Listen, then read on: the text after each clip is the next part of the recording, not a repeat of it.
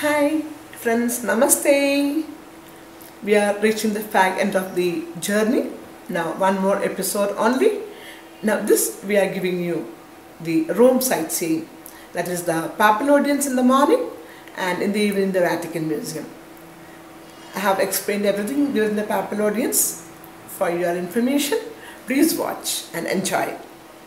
Now this is part 12 of the Europe and UK tour. We are going to the St. Peter's Square for the next day. We'll be having a Papal Audience. Now this is getting into evening time. Here the nearby places in the St. Peter's Squares, almost all of them are called by some or the other way by Michelangelo. In Italy, particularly for this portion, the guide as well as others, after the name of Jesus, Mother Mary, St. Peter. After that, the name is Michelangelo. Anything you say, Michelangelo Tunnel, Michelangelo Road, Genicola Michelangelo, it goes like that.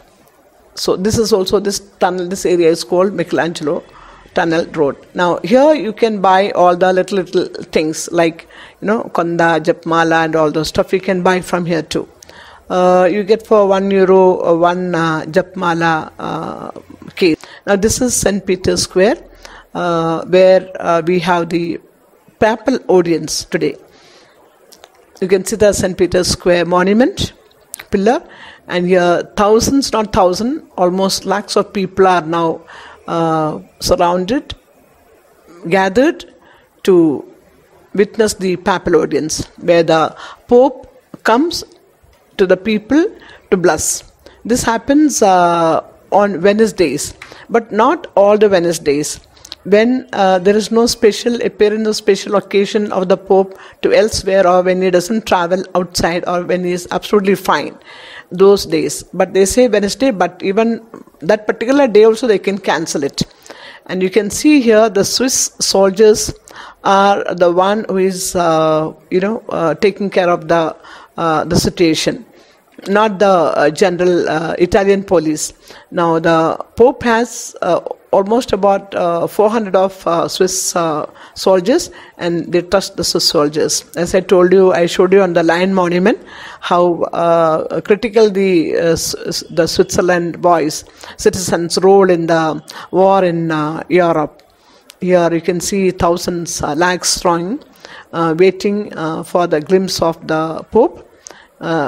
Pope comes in a small little cart and he blesses. So when people carry this Konda, the Japmalas, they show and he blesses, and then they bring it to the house here. This is the path where the Pope comes. People come about from 7 o'clock, 6:30 in the morning onwards. People come, and by 8 o'clock. All the soldiers and the local police officials occupy the place and do not allow anyone to cross it. You can see the Pope coming. It's very difficult for me to take the full picture because, see Papal Audience, because people come in front of my camera. Not only that, I also have to see my people are there coming to see it. Many people look somewhere else, so I make sure everybody watches it and they are able to see it. Because the very purpose of coming for this Papal Audience early morning is this. We get up at 5 o'clock in the morning, we have a quick breakfast at 6 o'clock, and by 6:30, 6:45 with all the luggage we are out, and then we reach over here by 7:30. Otherwise we are not allowed, and we also have to have an invitation which we have to collect at least about 2 weeks prior to arrival. This we get it through our agents. It is free, entry is free, but to get this invitation we have to pay to our agents abroad, because they have to get this invitation done after scrutinizing our list and the passport numbers by the Vatican authorities. Only then we get this. So this is the after the Papal Audience, we are now going to see the Vatican Museum. You see the Vatican gate. This is inside the Vatican. You can see the place. This is the Vatican wall of Vatican. It's about in 44 hectares of land what they have in total, and maybe about some few thousands living inside. That's all. This is inside the Vatican Museum. We have to be in line. Sometimes the line for the ordinary people without ticket, without appointed time, goes for about morning you come and you get the entry only in the afternoon. Here, because we have assigned, we have taken the tickets minimum 1 month before or 1 or 2 months before the arrival of the group. And so the tickets are cut and kept, and if you don't come at the particular time, you are out. So we have in this Vatican Museum, this is the way we go. There's an entry, we have to put the ticket into the machine, then this is inside. The guides roll over, they give you explanation on the miniature of the Vatican Museum, and we go on with the rest of the matters. There are several things to see, but we get maximum 3 hours in the Vatican Museum inside. Actually, this has to be seen by a whole day. And sometime there will be no space even to stand. That much crowd it will be. See, you can see our GnS flag is on top, and the people are watching. And this is, you can see St. Peter's tomb outside on top. This Vatican Museum tour finishes at the St. Peter's Basilica. Basilica's crown top that you can see from here. It's a beautiful place. These are the museum collection at the St. Peter's Vatican Museum. These are all very many old. Some of them are ruined by war and fire. As you see, Rome was the most important, it was not a city in the beginning, it was a country asset. It was not known as Italy, it was but Roma Empire. It is not known as, it's the Michelangelo's paintings which they have taken the photograph and explaining, because inside the Vatican Museum the guides are not allowed to speak loudly, although they have this hearing machines which they give it to us, and the whispers, so we hear from there. It's almost about 100-meter wide radius we can hear that, but still sometimes what she speaks in the language our people miss, because there are many guides speak, so it always overlap over here. So this is it. You can see very many political leaders, particularly from the Greek Empire. You can see a lot of kings and queens sculptures, which during those days the ancient sculptures, architects and paint artists had beautifully done it. It's an excellent work all over Italy. You can see it mainly in Florence, Rome. You can see very much. So it is also very difficult at that time to be in touch with the guide as well as with the passengers, and also to use the handicam, and you have to keep the pace also. It was very difficult, because holding the handicam with other papers in hand, and in times like tickets, and then the roaming list and so many other things, and keeping the pace was very difficult. And also sometimes people ask me some questions which I have to ask the guide, get the answers and give it back to the customers. So all put together it was quite thickly very busy. Not even 1 minute you get free. Although when I'm shooting, so many things I do in between. You don't get the right place, right thing, right time. So you can see all, broken, damaged pieces put together. You can see over here Caesar, as well as you can see Venus, Mercury, Jupiter, and also the beginning of Christianity's well painted on the roof of the Vatican Museum, and on the sides you can later on see this Venus. You can see on the sides those days Roman Empire. It's on the wall piece curtains. So however they have restored it and they have maintained it That itself is great. Today, Vatican Museum is one of the most visited places, and the Vatican makes a lot of money on it. Now, Vatican is a separate country by itself. They have their own passport, they have their own stamp, they have their own police force, they have everything. It is formed much lately to why Pope and Vatican was formed, because those days there was a great fight between those days Roman kings as well as the heads of the Christianity, the Catholics. So to end this Vatican city itself was built. It is within the city of Rome, not outside the city of Rome. So the country, Vatican, is the tiniest, the smallest country in the world that is built within Rome city. Rome city, is within Italy. So Italy is the country, in that the Rome city, and within the Rome city is the Vatican city, and that Vatican city is a separate country as it is. And mainly the Swiss soldiers are manning the whole of Vatican. The Pope is the head of the Catholic society in the world, and which is the largest one in the world. And in the Christianity, they believe Pope as God also. He is revered very much than any of the other religious heads, and he is the head. And you know how the Pope has been elected. He is elected from the place called the Sistine Chapel, which is inside the Vatican Museum.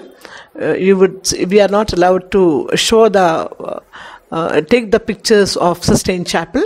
Inside the Sistine Chapel, you have the most famous paintings done by Michelangelo and also Bernini, but the Last Supper made by Michelangelo as well as the others. It's really something which is great and gorgeous. You feel like watching it for hours, but you are not allowed to stay there more than 5 minutes.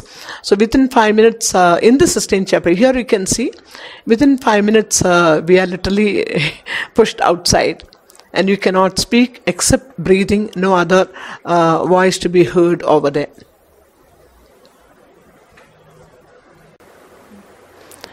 You can see the paintings.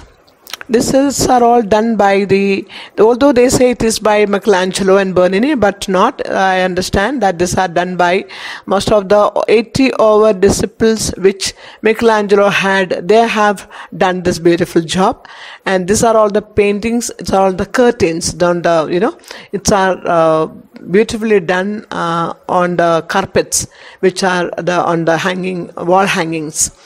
This has the beginning of the Christianity from Moses' time, the Red Sea division, and all those which the Ten Commandments, all those which had in the Bible, the earlier Bible, it's all there. And also here in this passage you can see on the rooftop. See, this is the Roma Samrajyam empire. I told that those days Rome, that is up to Germany, and this side up to Paris, and last including Greek, that was all part of Roman Empire. These are all put in both sides of the wall. They have this wall hanging. It's a curtains, actually very thick materials curtain, in which they have this beautiful maps, inscribed. Beautiful to see it from the close by, and many times it goes for renovation every year. So every year for a certain time it's closed. And on the rooftop you can see. She explains that Roma Samrajyam. This is the rooftop where you see the paintings of the disciples. Again, they say it is done by completely by Michelangelo. You must be knowing that Michelangelo, in his last days, he lived till 84 years or something. The last days, about 4 years or something, he was blind, because on the scaffoldings you have to lay down to paint on the roof. So when you do such work, the paints, not like these days, you don't have the spraying machines and all. Those days they were literally doing manually. It takes years, not in one day, because such paintings. So when you do that, the paints were spilled on the eyes of the person painting, and naturally over the period, you become blind. So he's become blind thus. But he was a very imaginary person. Even though when he was blind, still he was painting, it seems, and his disciples were helping him, and many of them he was explaining them how to do, and they had completed it.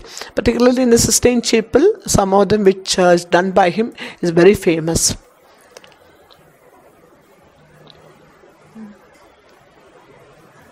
You can see the many paintings and drawings by the sculptures, and many architectural work by the architects of those days.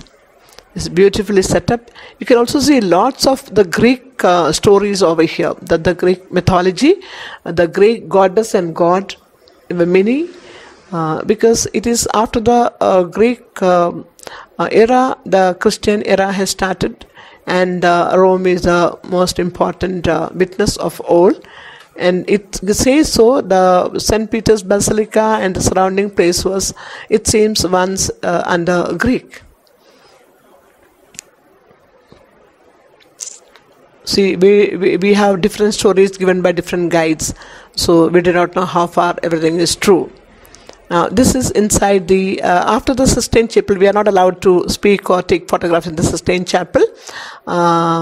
Sistine Chapel is really good. You can kneel down and pray. You can see the original kind of the, sculpture of the idol of Jesus and the cross.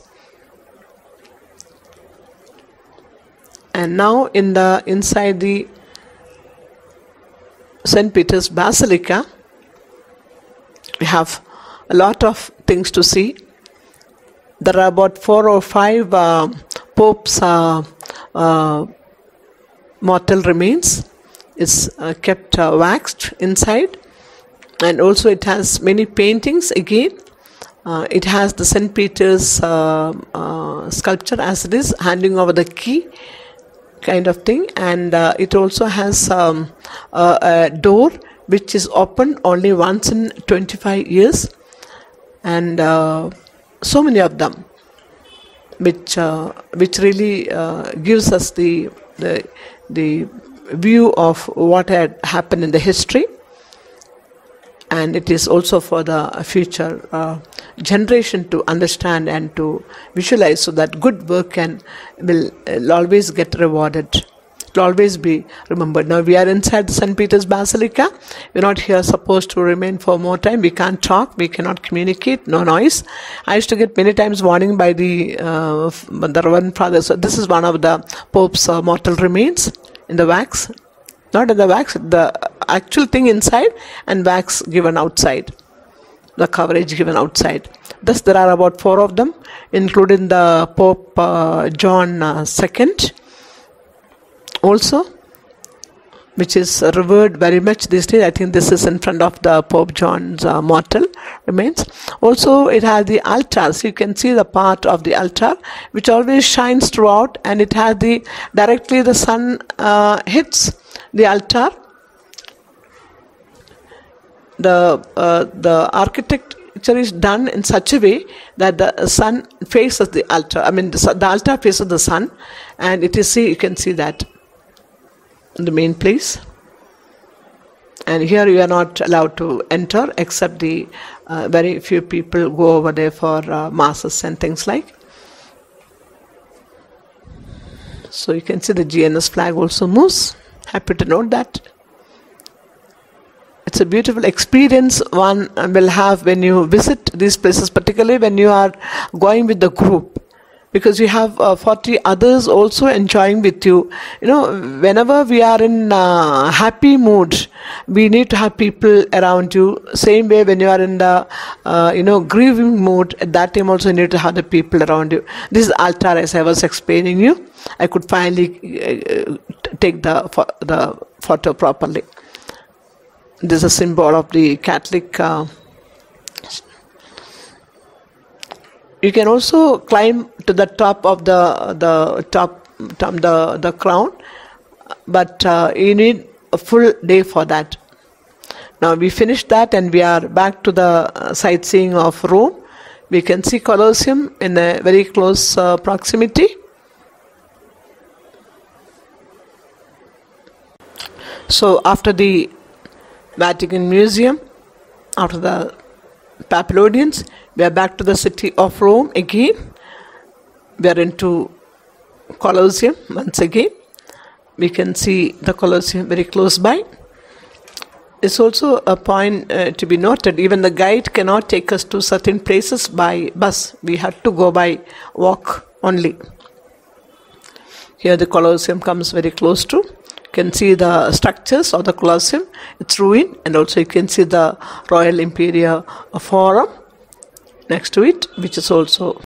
You saw the Papal Audience, which is a remarkable one.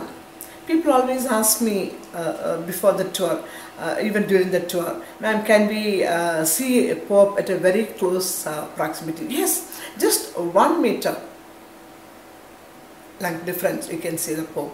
I could not take that close the video because there were people coming in between, because people move helter-skelter during the Papal Audience. Very difficult to concentrate on the video. That's it, to me, it is not me alone. It also has my customers and my other things, and also the telephones coming because I'm on a tour from restaurants and guides, etc. So sometimes it becomes very difficult, but somehow I've done my best to take what is possible to show you. But you can definitely see the Pope at the very closest of the sight, just so you know the length of the hand to that extent. And when he comes, particularly the present Pope, when he comes, he often see the children and he bless them. He comes forward and he bless them. It's something a remarkable feeling which we have at that particular time. So also you have seen the Vatican Museum, which is also the most famous thing in the world. And tomorrow we are going to have the last video. And please don't forget to press the bell button and subscribe for the future videos, and put your valuable comments and share. Please don't forget to share. There are many people who would love to see all these things.